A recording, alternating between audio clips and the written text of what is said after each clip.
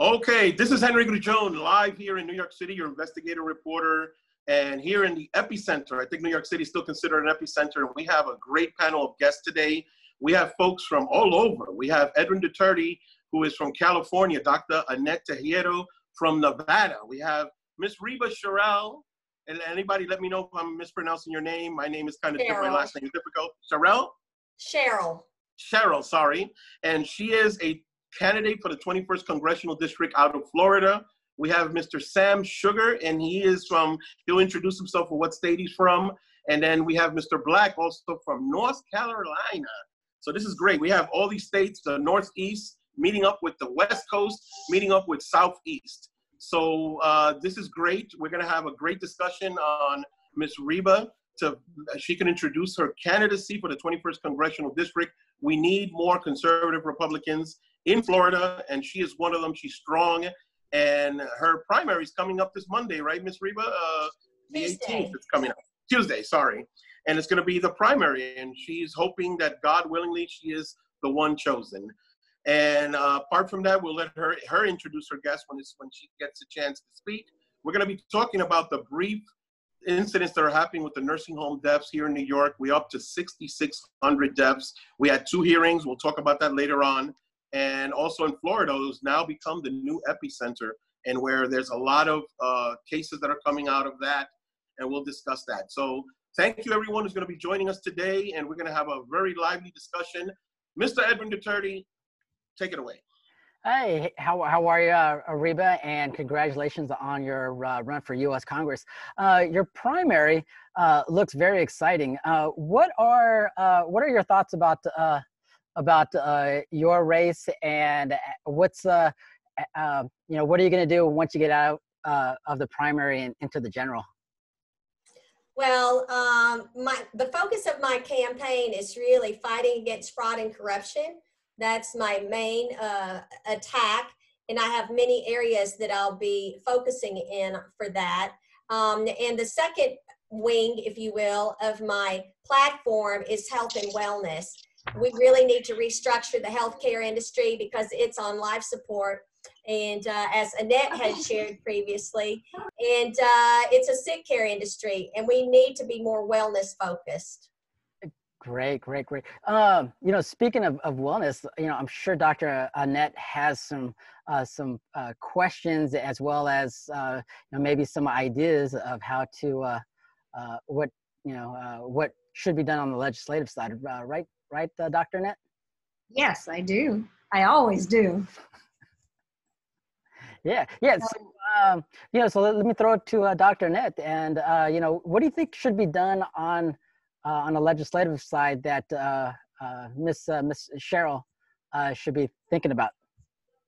I guess she has to be in connection with her particular district. I don't know what the makeup is demographically of your district. Can you go through that on a healthcare basis and figure out where your constituents are so that everybody knows? Yes, well, we have a large population that comes in the winter months, what we call the high season. We have an influx of people from New York, so we have a really close tie with the guys up there in Cuomo land. So we have a vested interest in what happens to the constituents that reside in New York in the summer months, and they come here in the winter. So I actually took a trip up to New York at the end of May to help fight and protest for the rights of people that were being disallowed there in the nursing homes, in the hospitals. They weren't being properly protected. So we have a lot of elders, and we have people of all age groups.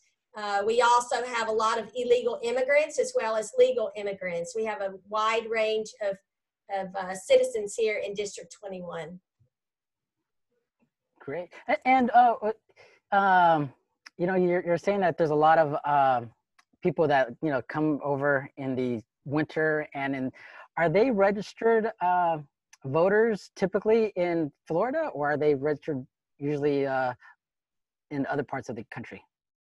They can either register in the place where they spend their summers or here in the winter, because they split their time. Oftentimes it's 6 months in one state, 6 months in the other. Some of them choose to register in Florida to vote and to have it as their primary residence because we have zero income tax. So for our state. So it has some tax advantages, and some people do take advantage of that fact. Oh, we love that. Love that. Now, what is your outreach to the voters? Because it looks like your district is very lopsided, one party or to the next, to our party. So what is your outreach looking like, and what can we do to help you? Well, we do have quite a few registered Democrats, but right now my focus is entirely on Republicans since I'm running in a primary for the Republican vote. So after the primary, I will do more focus on Democrats, Independents, and Tea Party. And I've already been reaching out to those people across the aisle and introducing myself to them. In fact, I spoke at a forum. I was the only candidate that showed up for a forum with the Tea Party last week. And I talk to independents regularly, and I go out on the street and I meet with people that are also Democrats, and I've had many of them say that they will vote for me because they like what I stand for, because I am for the people. I'm not for a party, I'm for the people. Oh, that's great. I was looking at your some of your primary contenders, some of the other Republican contenders. It looks like you used your campaign funds a lot better than theirs. It looks like you have more cash on hand than your next opponent, who's raised quite a bit. Well, I have more cash on hand than all other 5 combined. Right. That's great. That's great. That's great. And I think it's important in campaign finance that we see how a candidate is able to manage their money properly and make that dollar stretch. Because oftentimes, well, like when I came into this race, I was told I would need $3 or $4 million to win this election. And I don't think that's necessarily true. It all depends on how creative you are and how well you manage things. And there's only one candidate that's had more money than myself in this race. And she has spent it faster almost than she's brought it in. And it's all going to raise more fundraising, you know. The funds are going to pay for fundraising. The funds are going to pay for fundraising. And it's not doing anything productive. And so we don't want to encourage our congressmen and women to have endless pockets of cash coming in so that they go to Congress and they are so flippant with our tax dollars. I want them to tighten the belt, and I want them to spend it wisely. I want to see a return on my investment. Absolutely. Hey, Edwin, give me a second. So we want to introduce again Ms. Reba Sherrill so she can introduce her 2 guests, give an opportunity for each one of them to speak. Once again, Ms. Reba Sherrill is running for the 21st Congressional District, and her primary is this Monday coming up.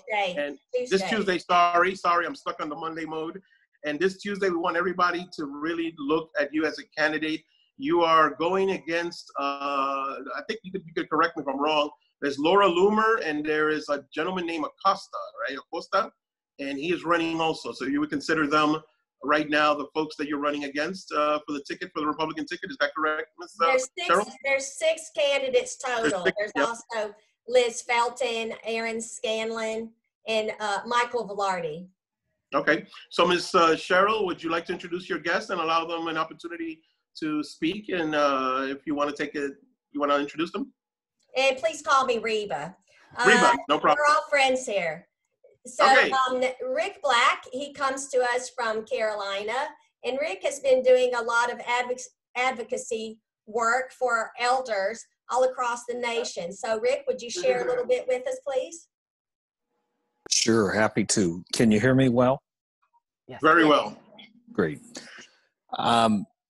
You know, we're very familiar with the 21st District from an elder rights and elder abuse prevention perspective. We've in fact stopped by Congresswoman Lois Frankel's office several times in Washington, D.C., trying to get an audience to talk to her and several other, both senators, U.S. senators, and congressmen and women on the issues in Florida as well as the rest of the country with regard to elder financial exploitation, which is the primary focus of my nonprofit SEER, which is the Center for Estate Administration Reform. We're supporting Reba in her efforts to become a congresswoman because, one, she has a lot of practical insights on the issues plaguing Florida seniors and vulnerable adults, and she brings a no-nonsense approach to being a politician. And we're big believers here at SEER that that's something that our country needs. Conservative views in these roles that are being accountable for every tax dollar and cleaning up some of the mess that still exists in our country. So we're supporting Reba in her efforts. Very cool. Very cool. Very cool. We have 5 minutes left, everybody. Henry, are you still there? All right. So, yes, sir. All right. So go ahead, Reba. You want to introduce Sam and allow him a moment? yes. So Dr. Sam Sugar, I became acquainted with him because of an abusive guardianship situation. And he got interested in this because of something that happened to a family member of his. And he's been very active. Sam, will you tell us a little bit about what you've been up to? Sure. Thank you very much. I appreciate the opportunity, and I'm very happy to be able to be supportive of your run for this prestigious office. My organization, which is also a 501c3, is Americans Against Abusive Probate Guardianship. We're a national organization with a membership of around 1,000 families, more or less. And our raison d'etre, if you will, is to reveal and expose and educate the public about what goes on in abusive guardianships. It's a topic that is unfamiliar to most people, but certainly Reba is familiar with it. And so are the people who come to us for assistance. It's important for us as an organization, for us as individuals as well, to have representation in Congress from people who are sensitive, at the very least sensitive, if not personally experienced, with this problem across the country with abusive guardianships.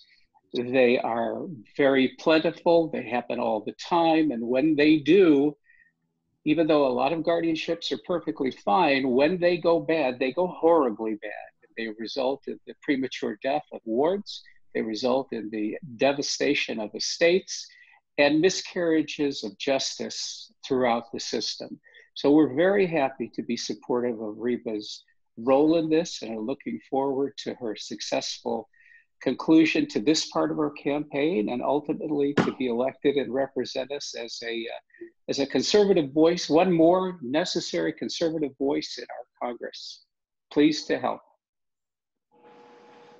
Sounds good. Edwin, how are we doing with time? We are close to 4 minutes. time-wise, right? 4 minutes. 4 minutes. So let's wrap up this first part, and then if everyone doesn't mind, we're going to do a second part when we come back from the break itself, and we can do that. What do you think? Sounds good? Sounds good. Okay. Because we got a lot to talk about. We have some interesting things to talk about, and we have everybody here has an expertise and has dealt with the community, and this is going to be great. Sounds good, Edwin? Sounds good. Okay, so we'll come back from the break. We thank everyone here on the panel, Ms. Sherrill Reba, and she's running for the 21st Congressional District on Tuesday. And we hope all the best for her, that she's able to come out successful. And then we'll come back from the break and we'll continue this great discussion. Sounds good? Thank you. All right.